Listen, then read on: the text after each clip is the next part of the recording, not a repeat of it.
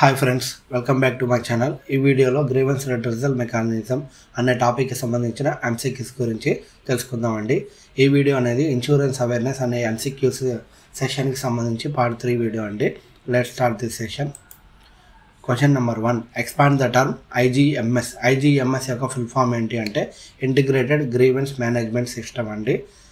ఇదేంటి అంటే IRDAకి ఎవరైనా ఇన్సూరెన్స్ పాలసీకి సంబంధించిన కంప్లైంట్ ఇవ్వాలి అనుకుంటే ఈ పోర్టల్ ద్వారా అప్రోచ్ అవ్వాల్సి ఉంటుంది. సో కాకపోతే ముందు ఇన్సూరెన్స్ కంపెనీకి ఆ కంప్లైంట్ ఇవ్వాలి. ఆ కంప్లైంట్ సాల్వ్ అవ్వకపోతేనే IRDAని అప్రోచ్ అవ్వాలి. దానికి ఈ వెబ్సైట్ని ఉపయోగించాల్సి ఉంటుంది. సో కరెక్ట్ ఆన్సర్ వచ్చేసి integrated grievance management system, option 3. Question number 2. Which of the below consumer grievance redressal agencies would handle consumer disputes amounting to rupees 20 lakhs and rupees 100 lakhs? అంటే కింది వాటిలో ఏ కమిషన్ అనేది 20 lakhs నుంచి 100 lakhs అంటే 1 crore మధ్యలో ఉన్న complaints value గల కంప్లైంట్స్ని ఇవ్వాలి అంటే దేన్ని అప్రోచ్ అవ్వాల్సి ఉంటుంది అంటే స్టేట్ కమిషన్ని అప్రోచ్ అవ్వాల్సి ఉంటుంది. 20 lakhs లోపల కనుక ఉన్నట్టయితే డిస్ట్రిక్ట్ కమిషన్ని, 20 lakhs నుంచి 100 lakhs మధ్యలో అయితే స్టేట్ కమిషన్ని, 100 lakhs ఆర్ అంటే 1 crore, 1 crore కంటే ఎక్కువ ఉంటే నేషనల్ కమిషన్ అప్రోచ్ అవ్వాల్సి ఉంటుంది.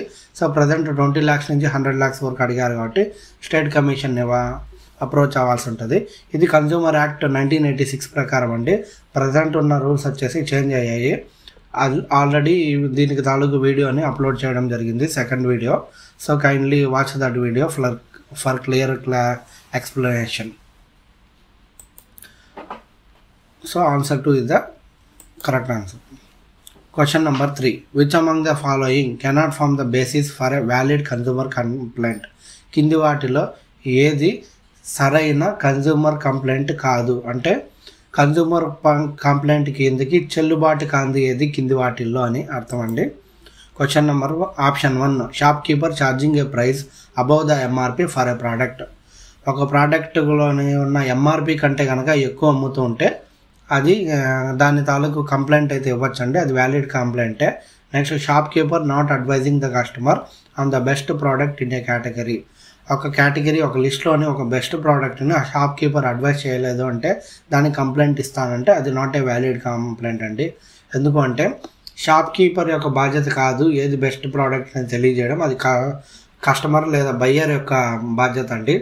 బయ్యరే తనకి ఏది బెస్టో సూట్ చేసుకొని తనే కొనుక్కోవాల్సి ఉంటుంది. దానికి షాప్ కీపరు అడ్వైస్ చేయలేదని చెప్పి కంప్లైంట్ ఇవ్వడానికి కుదరదు. So it's not a valid contract. Next option 3 చూసినట్టయితే allergy warning not provided on drug bottle. దేనిపైన ఉన్నా సరే దాని యొక్క సైడ్ ఎఫెక్ట్స్ని ఖచ్చితంగా మెన్షన్ చేయాల్సి ఉంటుందండి. కొందరికి ఒక డ్రగ్ పడుతుంది, కొందరికి పడదు. సో అందులో ఏం ఇంగ్రీడియంట్స్ కలిపారు ఏంటి అనేది ఖచ్చితంగా వార్నింగ్ మెసేజ్ అనేది ఇవ్వాల్సి ఉంటుంది. సో ఒకవేళ ఇది ఇవ్వకపోతే దీనిపైన కూడా కంప్లైంట్ ఇవ్వాల్సిందే. Next, faulty products. ఏవైనా సరే ఫాల్టీ ప్రోడక్ట్స్ వచ్చాయంటే దానిపైన కూడా కంప్లైంట్ ఇవ్వచ్చు. సో కరెక్ట్ ఆన్సర్ వచ్చేసి ఆప్షన్ 2 అండి. Next, question number 4. Which of the below will be the most appropriate option for customer to lodge an insurance policy related complaint? Insurance పాలసీకి సంబంధించి ఏదైనా కంప్లైంట్ ఇవ్వాలి అనుకుంటే కింది వాటిల్లో ఏది సరైన పద్ధతి అంటే ఇన్సూరెన్స్ పాలసీకి సంబంధించి కాబట్టి ఇన్సూరెన్స్ ఆంబడ్స్మెన్ని అప్రోచ్ అవ్వాల్సి ఉంటుంది. నెక్స్ట్, డిస్ట్రిక్ట్ కోర్టులో కూడా ఇవ్వచ్చు. కాకపోతే ఉన్న ఆప్షన్స్లో డిస్ట్రిక్ట్ కోర్టు కాదు, డిస్ట్రిక్ట్ ఫోరంలో ఇవ్వచ్చు. సో డిస్ట్రిక్ట్ కోర్టులో ఇది రాంగ్ ఆన్సర్. సో ఉన్న వాటిల్లో కరెక్ట్ ఆన్సర్ వచ్చేసి ఇన్సూరెన్స్ ఆంబడ్స్మెన్ అండి. ఇన్సూరెన్స్కి సంబంధించి ఏదైనా కంప్లైంట్స్ ఉంటే ఫస్ట్ ఇన్సూరెన్స్ కంపెనీకి రాతపూర్వకంగా తెలియజేయాలి. ఒకవేళ ఆ ఇన్సూరెన్స్ కంపెనీ కనుక ఆ కంప్లైంట్ని రిజెక్ట్ చేసింది లేదా సాల్వ్ చేసింది కానీ మీరు సాటిస్ఫై కాలేదు లేదా రిప్లై కూడా ఇవ్వలేదు అనుకుంటే అప్పుడు ఇన్సూరెన్స్ ఆంబడ్స్మెన్ని డైరెక్ట్గా అప్రోచ్ అవ్వచ్చు. So option 3 is the correct answer. Question number 5. Which of the below statement is correct with regards to territorial jurisdiction of insurance ombudsman? కింది వాటిలో ఇన్సూరెన్స్ ఆంబడ్స్మెన్కి సంబంధించిన పరిధిని గురించి ఏది కరెక్ట్గా సూచిస్తుంది అంటే ఇన్సూరెన్స్ ఆంబడ్స్మెన్ ఎప్పుడైనా సరే ఒక సెట్ అయిన లిమిట్లోనే వర్క్ చేయడం జరుగుతుందండి. అంటే ఆ పరిధికి మించి పనిచేయడు. అంటే మనం ఏదైనా కంప్లైంట్ ఇవ్వాలి అనుకుంటే మనం ఏ స్టేట్లో ఉన్నామో ఆ స్టేట్కి సంబంధించిన ఇన్సూరెన్స్ అంబడ్స్మన్ మాత్రమే సంప్రదించాల్సి ఉంటుంది. ఎందుకు అంటే అతను ఆ స్టేట్కు ఆ టెరిటోరియల్ లిమిట్స్కి లోబడి మాత్రమే పనిచేయడం జరుగుతుంది. సో ఇక్కడ కరెక్ట్ ఆన్సర్ చూసినట్టయితే insurance అంబడ్స్మన్ operates only with in the specified territorial limits. అంటే ఇన్సూరెన్స్ అంబడ్స్మన్ అనేవాడు కొన్ని నిర్ణీత పరిధుల్లోకి లోబడి మాత్రమే వర్క్ చేయడం జరుగుతుంది. So option 4 is the correct answer. Question number 6. How is the complaint to be launched with an insurance అంబడ్స్మన్? Insurance అంబడ్స్మన్కి complaint ఎలా launch చేయాలంటే, కంప్లైంట్ ఎలా ఇవ్వాలంటే రాతపూర్వకంగా ఇవ్వాల్సి ఉంటుంది. అంటే రిటర్న్ బై రైటింగ్లో కంప్లైంట్ ఇవ్వాల్సి ఉంటుంది. సో కరెక్ట్ ఆన్సర్ వచ్చేసి ఆప్షన్ 1 ఇది. The complaint is to be made in writing. Option 1 is our answer. Question number 7. What is the time limit for approaching and insurance అంబడ్స్మన్? Insurance అంబడ్స్మన్కి complaint ఇవ్వాలి అనుకున్నాం. ఎప్పటిలోపు ఇవ్వాలంటే first ఎప్పుడు ఇవ్వాలో తెలుసుకోవాలండి. First వచ్చేసి insurance కంపెనీకి ఇవ్వాలి కంప్లైంట్. ఆ కంపెనీ దగ్గర నుంచి ఎటువంటి రెస్పాన్స్ రాలేదు అనుకుంటే 30 days వరకు, ఆ 30 days తర్వాత నుంచి 1 year లోపు ఎప్పుడైనా సరే దానికి తాలూకు కంప్లైంట్ అనేది ఇన్సూరెన్స్ అంబడ్స్మన్కి రాతపూర్వకంగా ఇవ్వాల్సి ఉంటుంది. సో టైం లిమిట్ వచ్చేసి after ఎలాప్సింగ్ 30 days with in 1 year. అంటే ఇన్సూరెన్స్ కంపెనీ మనకి కంప్లైంట్ సాల్వ్ చేస్తుంది, ఆ సాల్వ్ చేసిన దానికి మనం సాటిస్ఫై కాలేదు, లేదా రిజెక్ట్ చేసింది, లేదు అంటే 30 days ఎలాప్స్ అయింది. ఈ మూడిట్లో ఏదో ఒకటి జరుగుద్ది కదండి. ఇలా ఏదైతే జరిగిందో ఆ డేట్ నుంచి 1 year లోపు మనం కంప్లైంట్ అనేది ఇవ్వడం జరుగుతుంది ఇన్సూరెన్స్ అంబడ్స్మన్కి. సో ఇక్కడ ఆప్షన్స్ చూసినట్టయితే option 4 with in 1 month of the rejection, no with in 1 year of the rejection of the complaint by the insurer. అంటే option 2 with in 1 year of rejection of the complaint by the insurer. అంటే insurer ఎప్పుడైతే reject చేశాడో complaint, ఆ reject చేసిన date నుంచి with in 1 year లోపు insurance అంబడ్స్మన్కి మనం complaint ఇవ్వాల్సి ఉంటుంది. So option 2 is the correct answer. Question number 8.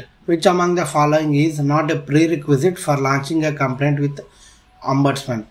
అంబడ్స్మన్కి complaint ఇవ్వాలంటే కింది వాటిల్లో ఏది ప్రీ రిక్విజిట్ కాదు, ఏది ముందు చేయాల్సిన పని లేదు అంటే option 1 the complaint must be by an individual on personal lines insurance. అంటే ఇన్సూరెన్స్ అంబడ్స్మన్కి కనుక మనం కంప్లైంట్ ఇవ్వాలంటే అది ఒక ఇండివిజువల్ కెపాసిటీతో తీసుకున్న పాలసీకి మాత్రమే కంప్లైంట్ ఇవ్వాల్సి ఉంటుంది. సో ఆప్షన్ 1 కూడా కరెక్టే. నెక్స్ట్ ఆప్షన్ 2 చూసినట్టయితే the complaint must be lodged with in 1 year of the insurer rejecting the complaint. ఆ ఇన్సూరర్ రిజెక్ట్ చేశాడు కంప్లైంట్ అనుకుంటే ఆ రిజెక్ట్ చేసిన డేట్ నుంచి విత్ ఇన్ 1 year లోపు కంప్లైంట్ ఇవ్వాలి. సో ఇది కూడా కరెక్టే. నెక్స్ట్ ఆప్షన్ 3 చూసినట్టయితే complaint has to approach A consumer forum prior to the అంబడ్స్మన్. ఈ కంప్లైంట్ అంటే ఎవరైతే కంప్లైంట్ చేయాలనుకున్నాడో ఆ వ్యక్తి ఫస్ట్ కన్జ్యూమర్ ఫోరంని అప్రోచ్ అయ్యి తర్వాతనే అంబుడ్స్మన్ నుంచి అప్రోచ్ అవ్వాలని ఉంది. సో ఇది రాంగ్ ఆన్సర్ అండి. మనం ఏదైనా కంప్లైంట్ ఇవ్వాలంటే కంప్లైంట్ యొక్క వర్త్ అనేది 30 lakhs కంటే లోపు కనుక ఉన్నట్టయితే అప్పుడు ఇన్సూరెన్స్ అంబడ్స్మన్ అవ్వచ్చు, లేదు అంటే డిస్ట్రిక్ట్ ఫోరము లేదా డిస్ట్రిక్ట్ కమిషన్ కూడా అప్రోచ్ అవ్వచ్చు. ఎందుకంటే డిస్ట్రిక్ట్ కమిషన్లోకి 50 lakhs కానీ అంతకంటే తక్కువ ఉన్న కంప్లైంట్స్ని అయితే డిస్ట్రిక్ట్ ఫోరంలో ఇవ్వచ్చు. లేదు ఇన్సూరెన్స్ అంబడ్స్మన్ యొక్క పరిధి వచ్చి 30 lakhs వరకే కాబట్టి సో 30 lakhs లోపు ఉంటే అంబడ్స్మన్ కూడా అప్రోచ్ అవ్వచ్చు. సో అంబడ్స్మన్ అప్రోచ్ అవ్వాలంటే డిస్ట్రిక్ట్ ఫోరంని కంపల్సరీ కంప్లైంట్ ఫైల్ చేయాలనే రూల్ ఏం లేదు. ఈ రెండిట్లో ఏదో ఒక దగ్గర కంప్లైంట్ అనేది ఫైల్ చేయొచ్చు. So option 3 is the correct answer. Next option 4 కూడా చూసినట్టయితే the total relief sort must be with in an amount of 20 lakhs. అంటే 20 lakhs కానీ అంతకంటే తక్కువ కానీ ఉంటే అప్పుడు మాత్రం అంబడ్స్మన్ అప్రోచ్ అవ్వాలంటే ఇది కన్జ్యూమర్ యాక్ట్ 1986 ప్రకారం అయితే 20 lakhs లిమిట్ ఇంతకుముందు. దీన్ని 2017లో రివైజ్ చేయడం జరిగింది, ఇప్పుడు 30 lakhs. సో ఇది 1986 ప్రకారం 20 lakhs. సో 20 lakhs కానీ అంతకంటే లోపు ఉంటే ఎయిదర్ కన్జ్యూమర్ ఫోరంలో కానీ లేదా ఇన్సూరెన్స్ అంబడ్స్మన్లో కానీ ఇద్దరిలో ఎవరో ఒకరిని అప్రోచ్ అవ్వచ్చు. సో ఇక్కడ కరెక్ట్ ఆన్సర్ వచ్చేసి ఆప్షన్ 3 అండి. Complaint has to approach A consumer forum prior to the అంబడ్స్మన్ అనేది తప్పు. ఎయిదర్ కన్జ్యూమర్ ఫోరంకైనా వెళ్ళచ్చు, అంబడ్స్మన్ అయినా సంప్రదించవచ్చు. Next question number 9. Are there any fees charges that need to be where for lodging the complaint with ఆంబడ్స్మెన్తో complaint కనుక మనం launch చేయాలి అనుకుంటే దానికి ఏదైనా ఫీజు చెల్లించాలా అంటే ఎటువంటి ఫీజు చెల్లించాల్సిన పని లేదండి. So no fee are charges need to be paid. Option 2 is the correct answer. Question number 10. Can A complaint can be launched against A private insurer? Complaint అనేది ఇన్సూరెన్స్ కంపెనీ అయితే చాలు, మనం రైజ్ చేయొచ్చు. అది ప్రైవేటా పబ్లికా అనేది అనవసరం. కంప్లైంట్ ఇవ్వాలి అనుకుంటే ఇన్సూరెన్స్ కంపెనీ మీద ఏ ఇన్సూరెన్స్ కంపెనీ అయినా సరే కంప్లైంట్ ఇవ్వచ్చు. సో దీనికి ఎటువంటి బౌండరీస్ లేవు. So yes, complaints can be launched against private insurances. Option 2 is the correct answer. Question number 11. The dash has the jurisdiction to enter complaints where the value of goods or services and the compensation claimed is up to rupees 30 lakhs. 30 lakhs కానీ అంతకంటే లోపు కానీ ఏమన్నా goods and services పైన complaint ఇవ్వాలి లేదా compensation claim చేయాలనుకుంటే ఎక్కడ మనం ఈ కంప్లైంట్ ఇవ్వచ్చు అంటే అయితే డిస్ట్రిక్ట్ ఫోరంలో కానీ ఇన్సూరెన్స్ అంబడ్స్మెన్ దగ్గర కానీ ఇవ్వచ్చండి.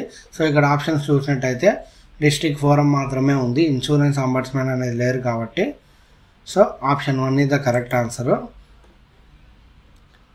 సో ఇంతటితో ఈ సెషన్ ఎండ్ చేస్తున్నానండి. Thank you for this session. ఈ వీడియో కనుక మీకు నచ్చినట్టయితే please like, share and subscribe. ఒకవేళ ఏమైనా ఇంప్రూవ్మెంట్స్ ఉంటే కామెంట్స్ రూపంలో తెలియజేయండి.